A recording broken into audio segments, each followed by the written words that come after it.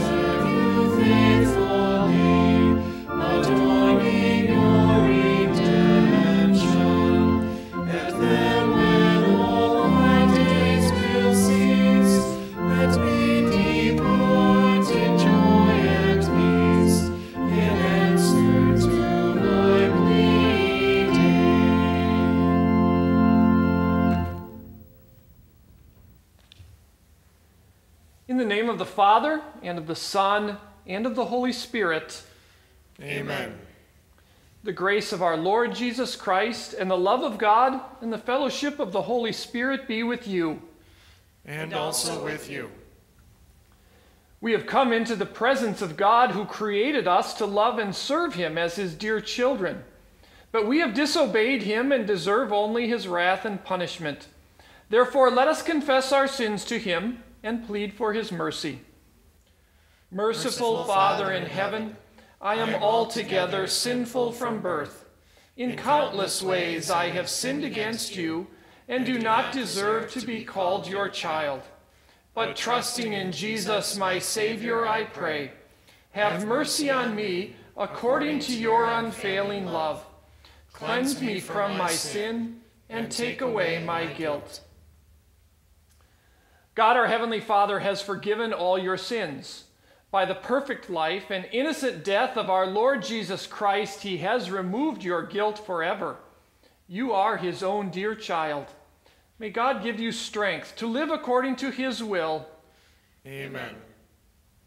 We'll praise our God using words from Psalm 47. Clap your hands, all you nations. Shout to God with cries of joy.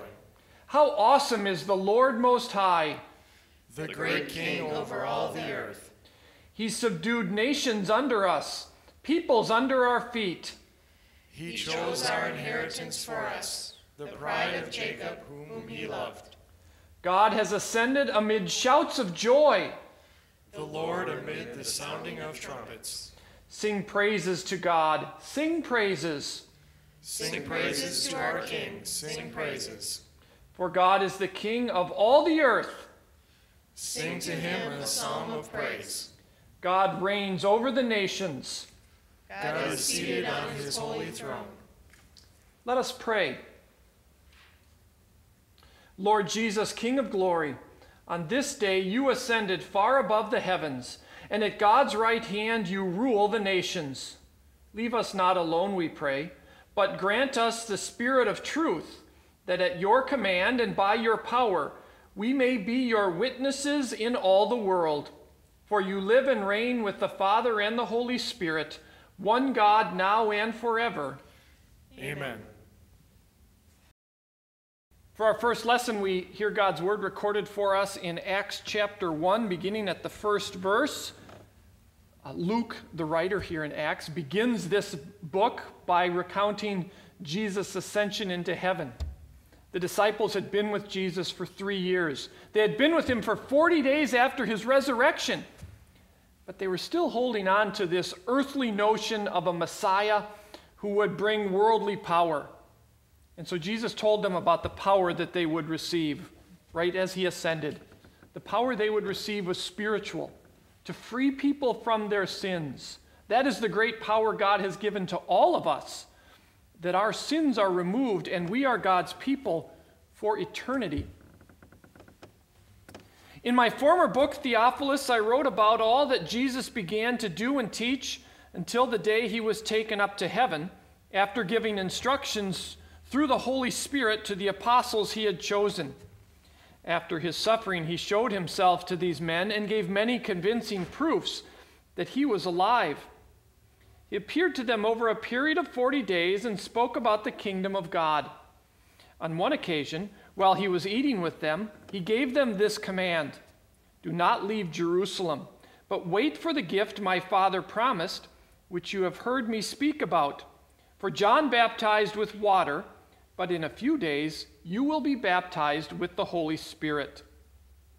So when they met together, they asked him, "Lord, are you at this time going to restore the kingdom to Israel?"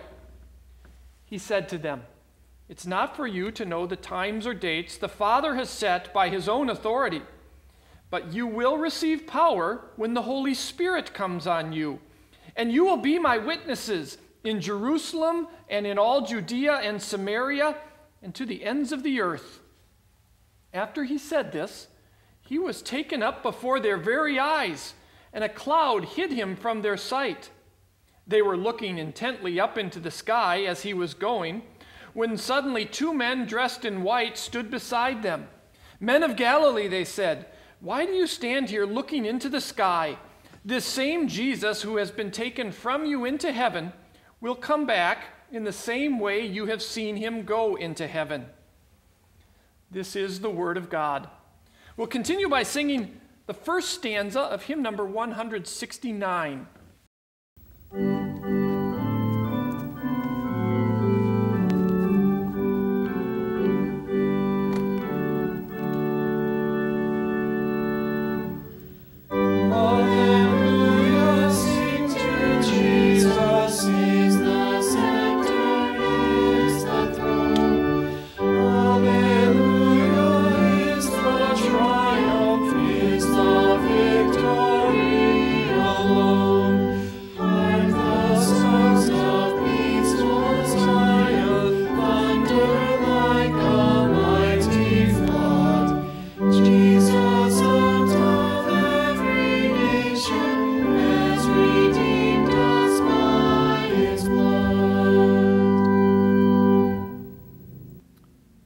Our gospel lesson is recorded in Luke chapter 24, beginning at verse 44.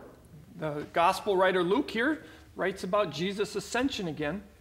A number of things we can grab from it, but in particular, I want you to remember the picture that we're left with Jesus. Luke tells us that as he was blessing them, the last time anybody ever saw Jesus on earth, He was blessing his people. What a beautiful picture that is for us. For that's what he has always done, what he continues to do, and what he will always do for us in the future. Jesus wants us to picture him as one who came to bless us.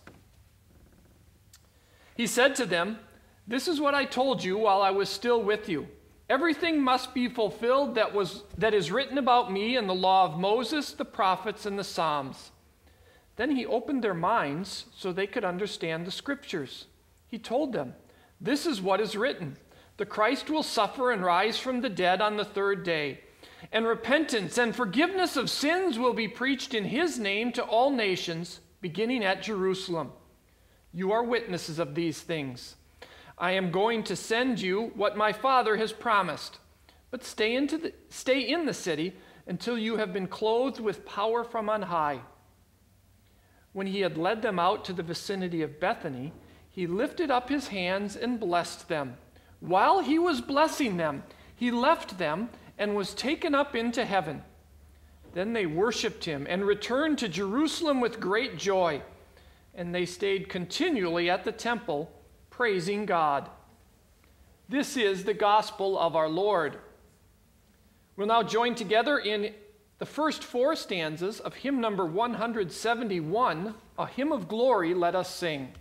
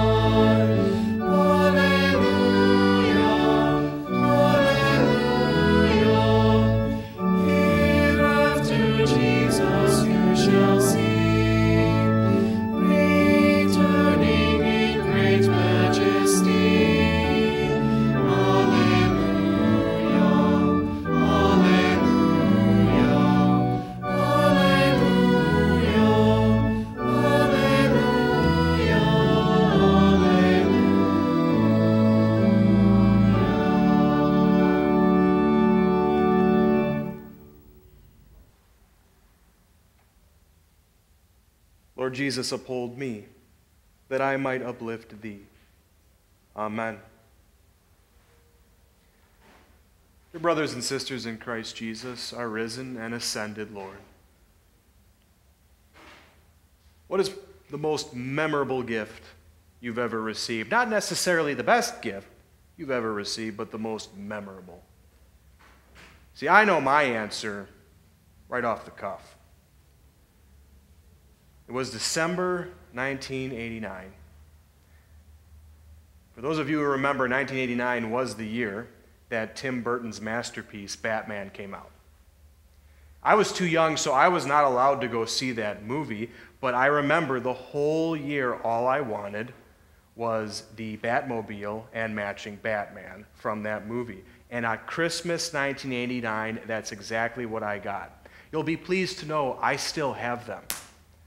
They are still in my house.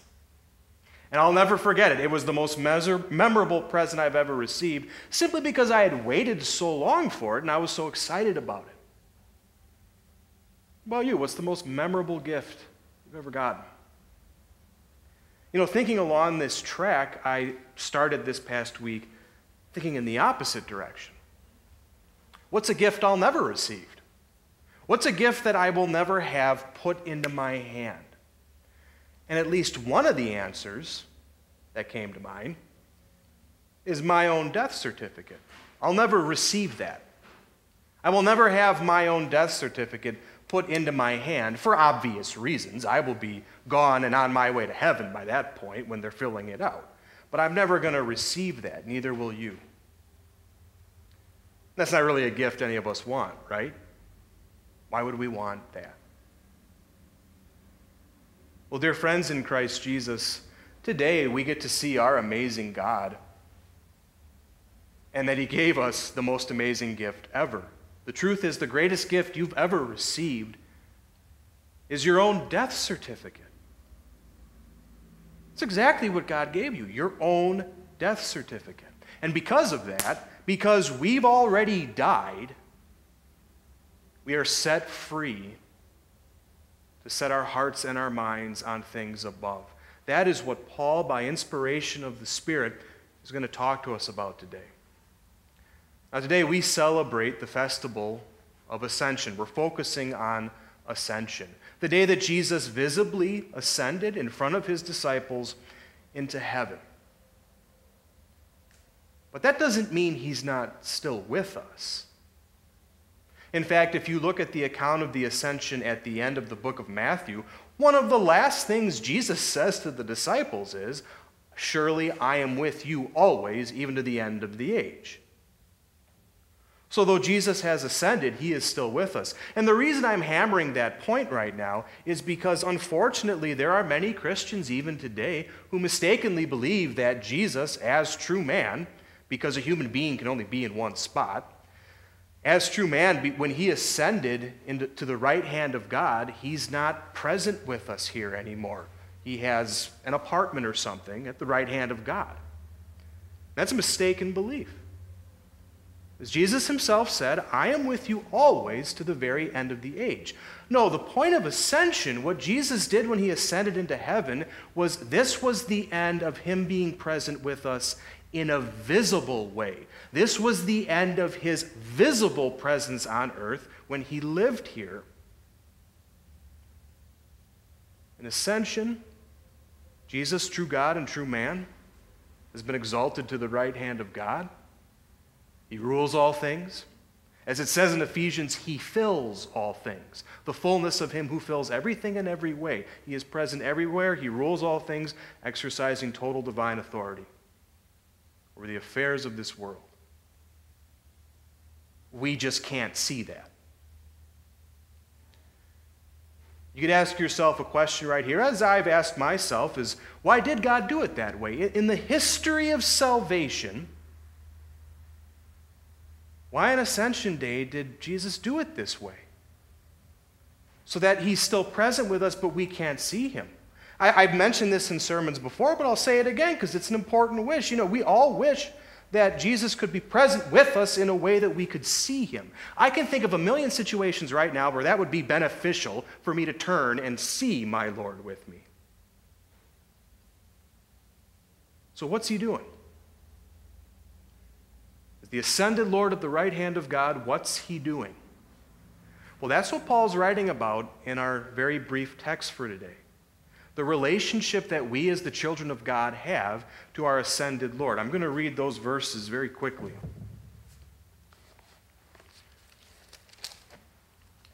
Paul writes, "Since then you have been raised with Christ, set your heart on things above, where Christ is seated at the right hand of God. Set your minds on things above, not on earthly things. For you died, and your life is now hidden with Christ in God. When Christ, who is your life, appears, then you will also appear with him in glory." So what is Jesus doing as our ascended Lord at the right hand of God? Well, based on Scripture and what Paul's talking about here, at the right hand of God, ruler of all things, the first things Jesus is doing right now is he's giving gifts to the church. He's giving gifts to his beloved bride. You know, at this time of year in these past weeks, we've had Call Day at New Ulm in Minnesota, Call Day at the seminary in Mequon, where young men and women are saying, "Here am I. I want to go forth and teach God's little ones. I want to go forth and shepherd God's flock." Where do you think these gifts are coming from? Or even here at Good Shepherds, the gifts of preaching or encouraging or serving or helping, being there for each other. Where are these gifts coming from? Who's putting them under the tree? The ascended Lord is. He has ascended on high, as Ephesians 4 says, to give gifts to his beloved bride, the church. It's the first thing that our ascended Lord is doing. The second thing he's doing is he's ruling all things. Not just the ruler of the church, but he is the ruler of all the kingdoms of the earth, again, for the good of his church. And that is an especially important point to realize right now.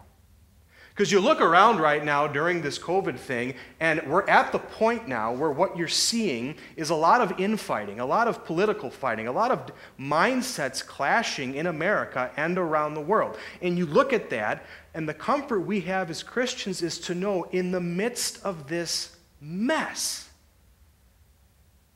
God is still ruling all things for the good of the church. That's us. I can't think of a time more recently in my life where that truth is more poignant for me than right now. The third thing that he is doing, the risen and ascended Lord at the right hand of the Father, present everywhere, the third thing he's doing is he's setting your mind on things above, which is no easy trick. But day by day, your Savior is setting your mind on things above. Now, what Paul means with that phrase, to set your mind on things above, set your heart on things above, that passage, you know, sometimes we read it and we sort of think of just happy things. You know, set our minds on happy things like clouds, or angels' wings, or dove feathers, or a rose petal on the wind. But that's not what Paul's talking about. Set your mind on things above. Paul himself explains what he means, because the very next sentence is, you died, and your life is hidden in Christ. What Paul means when he says, set your mind, set your heart on things above, is he's saying that the fulfillment of every purpose or desire or wish that you have for your existence, the joy, the life that you had, any desire that you have that you want to bring to total fulfillment of your life, all of this doesn't exist down here anymore.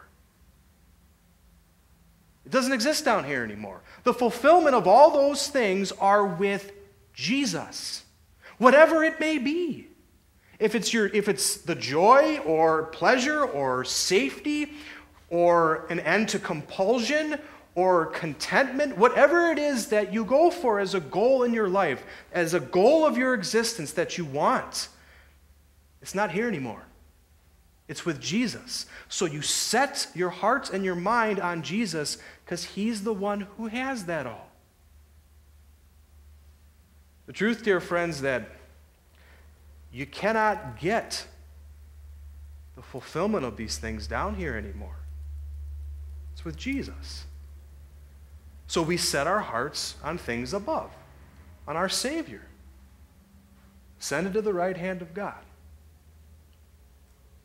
Now, it's easy to say, but it's not easy to do. For the truth of the matter is that though Paul says, set your heart on things above, focus on your Savior, we still live down here. And we live surrounded by earthly things. And the intrinsic truth of this fallen world is that it is filled to the brim with false promises. Just filled with false promises. And it hurls these things at us all the time. And again, you can choose whichever positive concept you want. For instance, let's take safety. Safety. During a time like this, obviously we want to listen to recommendations and the guidelines that our governing bodies or medical experts are giving because it gives us a measure of safety. But as a Christian, what I have to understand is that can I ever actually get the fulfillment of safety down here? No, I can't. They're not going to give it to me. There's no government on earth that can give me the fulfillment of personal safety. They can give me a little bit of safety, but not the total thing. Only Jesus Christ can give that to me. And yet the world gives these false promises like if you just do this, well then you'll get that total safety. No, you won't. Do the same thing with anything, pleasure or joy. How many times does the world spin us with false promises about what's going to make us happy or what's going to bring us pleasure? And we chase after it and we end up with pain instead because the total fulfillment of your joy is no longer present in this world. And when you listen to the false promises about that, you're going to end up with pain. And yet in our sin, dear friends, the truth of the matter, and we all have to admit it, is that we've done that.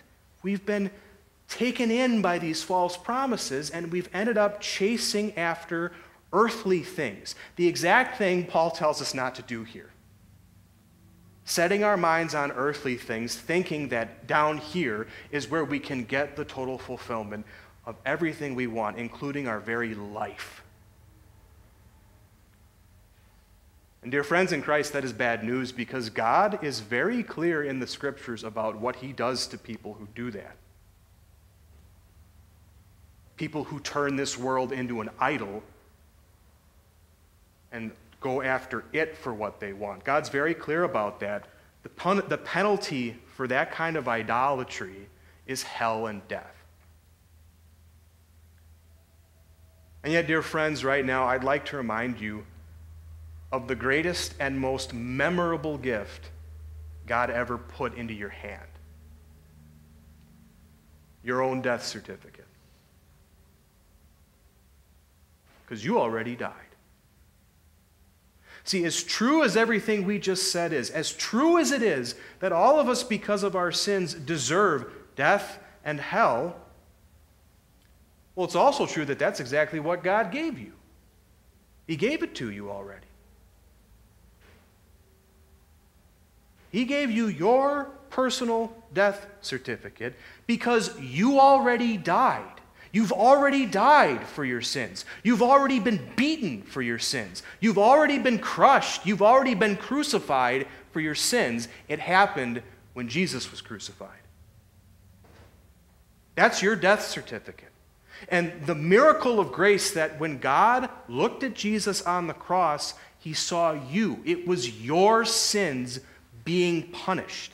It was you being killed for your sins. And Jesus was taking that all onto Himself. And in the waters of baptism, God brought that to fulfillment in your life because He gave you your own death certificate. In His eyes, you have died. Your sins have already been punished. They've already been wiped away. God has already vented all His anger onto Jesus for your sins. There isn't any left. The gift of our death certificate, which means that we're now set free to set our minds on things above. Are you seeing the beauty of what Paul's saying here? Because I already died with Jesus. I already died to sin. I already died to this world. I've died already. My life is no longer here. It must be someplace else. It's with Jesus. So that's where I set my heart. Because that's where my life, my eternal life is. With the one who won it for me. With the blood of Christ, you're set free. To set your mind on things above. Because you already died. And your life is hidden with Christ. Finally, brothers and sisters in our ascended Lord, seated at the right hand of God the Father Almighty, ruling all things, present in all things, controlling all things for the good of his church. You have already died. Now we can set our hearts and minds on things above. There are still things to do, things to have in this world, according to God's good grace, but we get to set our minds on things above. For we died, and our life is hidden with Christ. And as Paul says, when Christ, who is our life, appears, we will also appear with him in glory. Amen.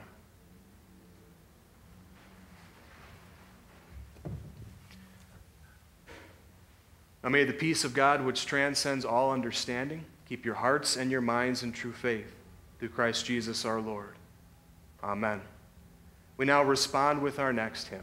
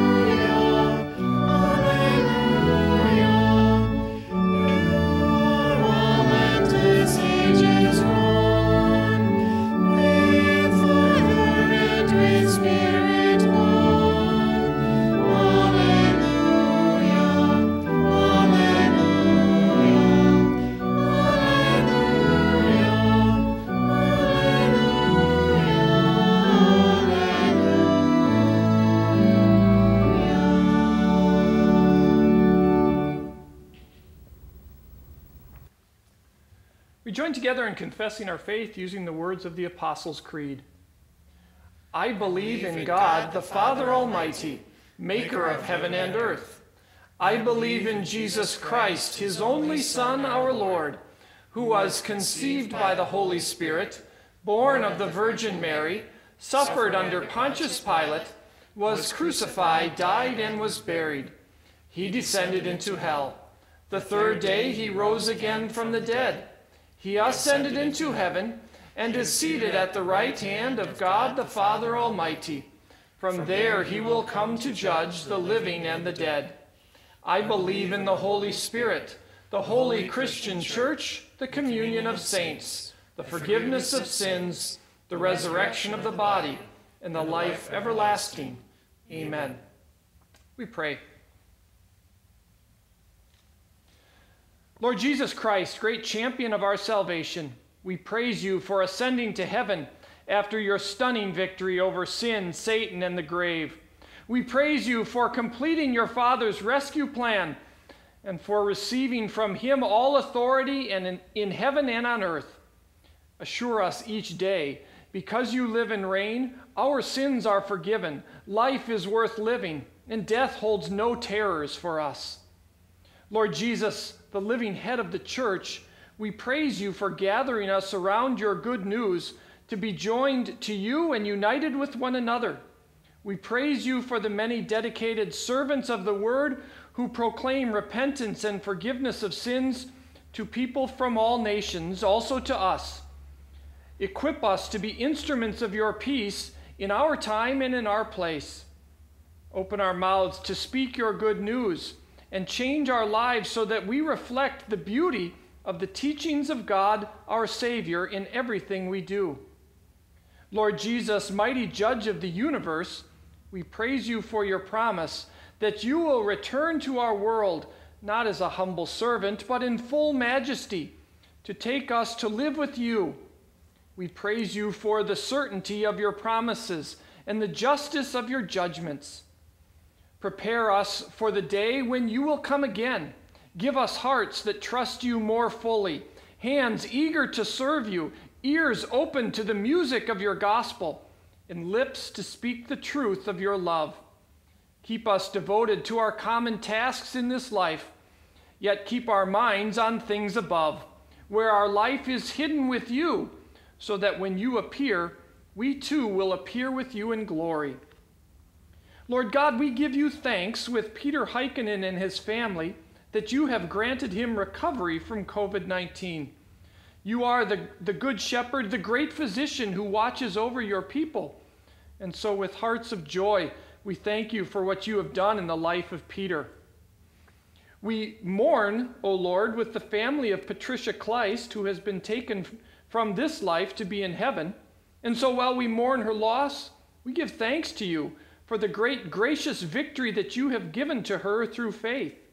May the comfort and assurance that she is now gathered to be with you in heaven comfort her family and dry their tears with the certain hope that they will be reunited with their loved one in the glory of heaven.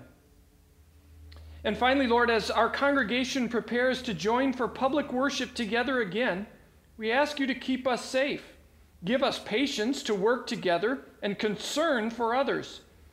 May we once again appreciate the gift of fellowship that we share with you and that we share with one another.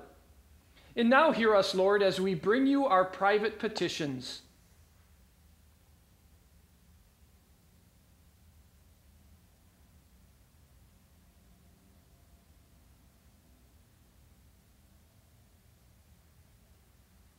Lord Jesus Christ, hear us, for you have ascended to intercede before the Father on our behalf. We present all these requests in your name, O Lord. Amen. And let us join in the prayer our Savior taught us. Our Father, who art in heaven, hallowed be thy name. Thy kingdom come, thy will be done on earth as it is in heaven.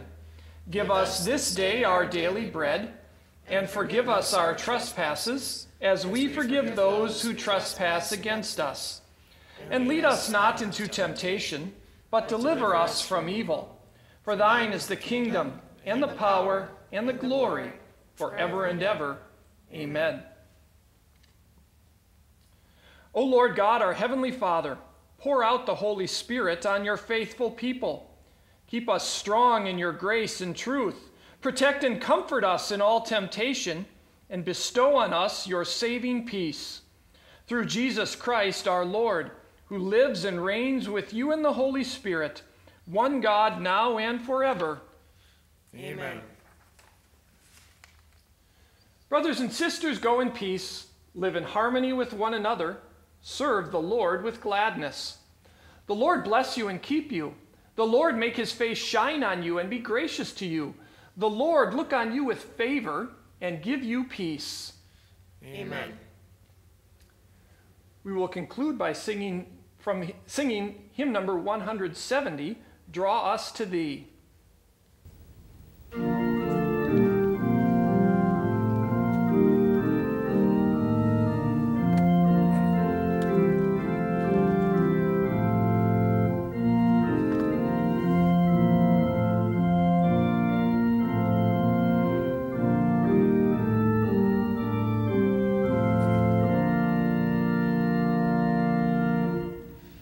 Draw us to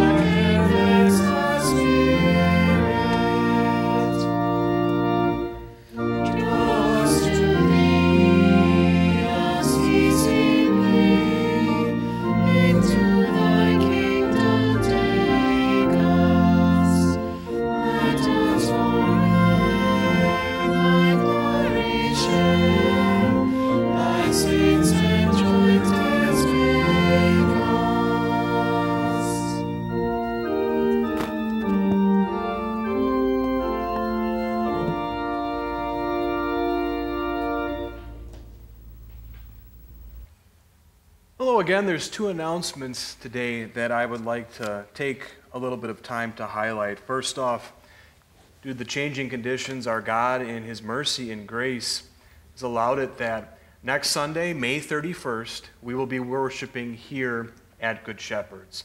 Certainly going to be a very joyous occasion. However, there's a few things that are going to be a little bit different, at least for the time being. Number one, it'll be same service time, 7:45, 9:15, and 10:45, and also Monday night. However, we're going to try and keep our numbers within a certain range. So we would ask, out of Christian love, if next week between 9 and 4, Tuesday to Friday, if you could please call in and let us know which service you would like to attend. It's going to be a little bit different these first couple weeks as we get the ball rolling again, and there's going to be things that are kind of uncomfortable. But out of Christian love, we not only want to be able to gather together, but to also be safe and to show love to each other. So again, please, if you are able to, give us a call next week between Tuesday, Friday, 9 to 4, to let us know which service you would like to attend. Also, on Wednesday, May 27th, again next week, we will be having a blood drive in the school's gymnasium. There's a PDF online where you are able to get more information to sign up for that. And with that, may the Lord give you richest blessings during this week.